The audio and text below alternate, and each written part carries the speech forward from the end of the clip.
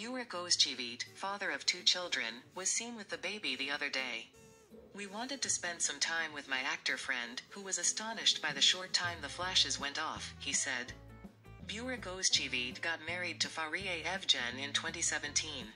"My famous farm had 2 children named Karen and Kerem from this marriage."